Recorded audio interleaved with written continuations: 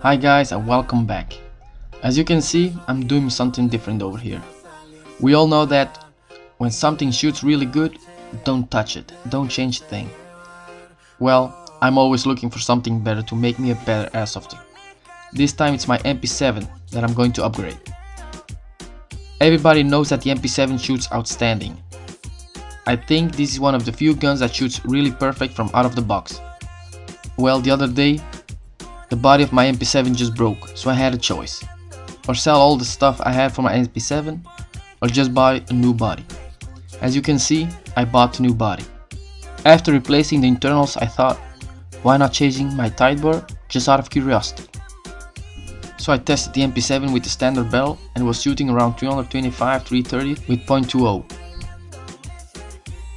After I swapped the barrel for a 601, it was shooting 345, very consistent. I wasn't that surprised, because I knew it would give me 10 FPS more, but that's not the case for this upgrade. I just want to know if this barrel will give me more accuracy, more range, but that's something I have to find out later. If you have any questions about this upgrade, just leave a comment and I'll be glad to answer it.